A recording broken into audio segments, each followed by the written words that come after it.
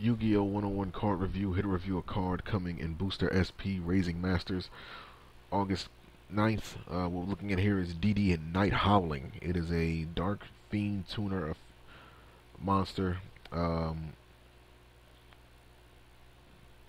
Level 3, attack 300, defense 600.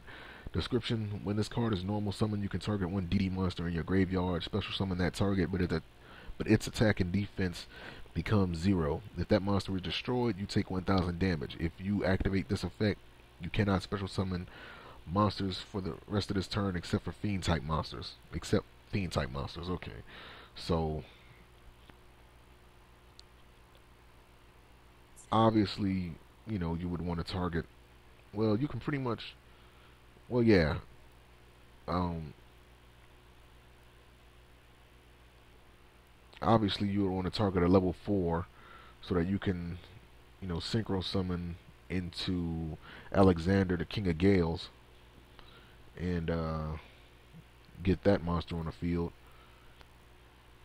And your main target, or at least I would think your main target with this card would be DD Lilith, because it has an effect that activates when it gets normal or special summon. So, that'll put you in a position to be able to do something else with the monster. Of course, you got to be careful that the monster doesn't get destroyed, and make sure you have something in place just in case. Because you don't want to take that 1000 damage. But nevertheless, I mean, yeah, you can pretty much summon any DD monster in your graveyard. Like, it doesn't have to be a level 4. I just said that because of the, because Alexander, the King of Gales, is level 7, and you would you'll be able to get that out. But you can special summon any DD monster from the graveyard, so it doesn't matter what level. If I'm not mistaken, like, just depending on what the levels of the monsters are in the archetype, you'll probably be able to get out Star Eater Dragon, which would be cool if you're able to. But no, that's not going to work, because the turn you activate that effect, you can only summon fiend type monsters. You can only special summon fiend type monsters then. So yeah. So that plan just got thrown out the window.